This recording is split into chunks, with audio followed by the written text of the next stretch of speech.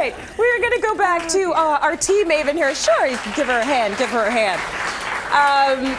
We want to do a little DIY. So we talked about the tea. Do you want to talk more about the tea? Well, David's because it smells that good. Honestly, it really is amazing. I'll let you have another little sniff there, and you can see even in some of them, like this one right here. These are all the chocolate lover tea. Oh, you're right in time for tea. We're going to talk about that in a minute. I thought we had to evacuate the building. No.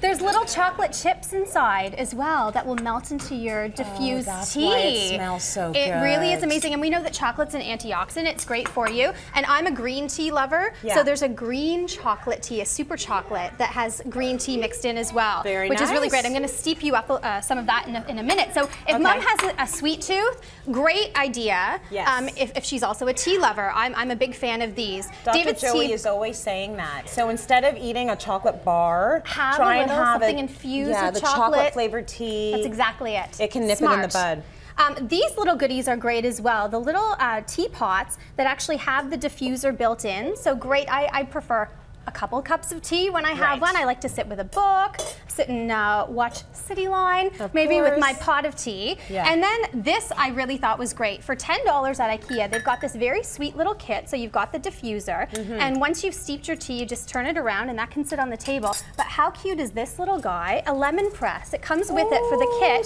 So you can just squeeze it and you can see my lemon juice dripping right into the cup. That is awesome. Isn't that sweet? I would use that for my water too. Exactly. So nice little collection there for Mom. Now this is my new favorite thing. Okay, this is from Cuisinart. It's the perfect temp steeper. So the idea is it works as a kettle and your tea steeper. So I've actually already steeped the water for my green tea. Now, did you know that certain teas should be steeped at certain temperatures? I did know, but I always put it on the same setting for everything. Okay, well this will help you with that because there's 6 different settings on the bottom here. So delicate teas are at 160 degrees Fahrenheit. Black teas are at boiling, 212. Now I like green. Green should be at 175. Have you ever had green tea and it's really bitter or sour? It's because we're boiling it too hot.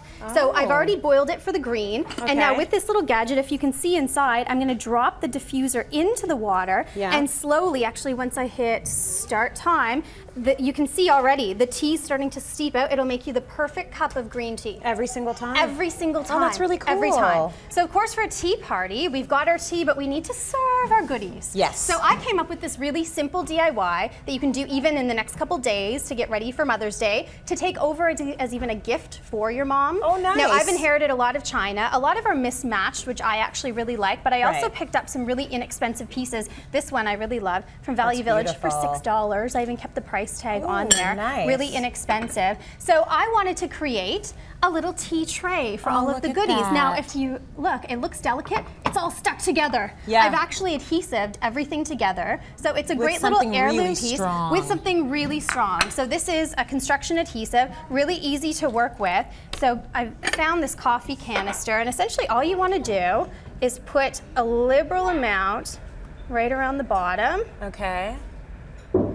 And then you would place it where you want it on your plate, and then leave it with some pressure. So once you stack up all of your pieces, you just want to leave it with a little bit of pressure on top, a couple books on top, 24 hours. And then you can dress it up with some goodies for Mom, some mints, put it in cello wrap, and take that, and it's a tea party to go. Do you want to do this one at a time? Like one at a time. Keep this there for a little while? Nope, I did them all at one time and just let it dry for 24 hours. Very nice. Easy, simple DIY.